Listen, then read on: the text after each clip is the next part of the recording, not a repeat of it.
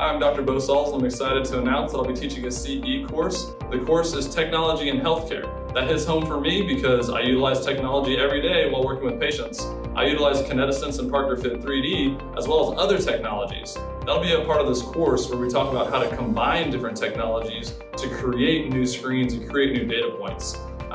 It's kind of frustrating hearing that technologies and these technologies are only utilized for the athletes, when we utilize it on moms of young children, mechanics, orthopedic docs themselves, and then of course we utilize it with athletes and runners, lifters, crossfitters, bodybuilders. We're going to go through the different demographics and what screens you'd want to use for each one, or which ones are going to correlate the most. It's important to use objective data because objective data is removing ourselves from the process, and then it's less subjective when we're using our data points to even see how we're doing with the patients, if the rehabs are correct and the treatments are correct. It's a great way to objectively measure that patient's process through your healthcare, and it doesn't take much time. So we'll be going through those different points. Behind me you can see a gait analysis, so we'll talk about gait analysis as well as an overhead squat and a full functional movement screen. And then behind me we have a jump rope. And the cool part is we can measure any motion. So the gait analysis is important for multiple people, as you know,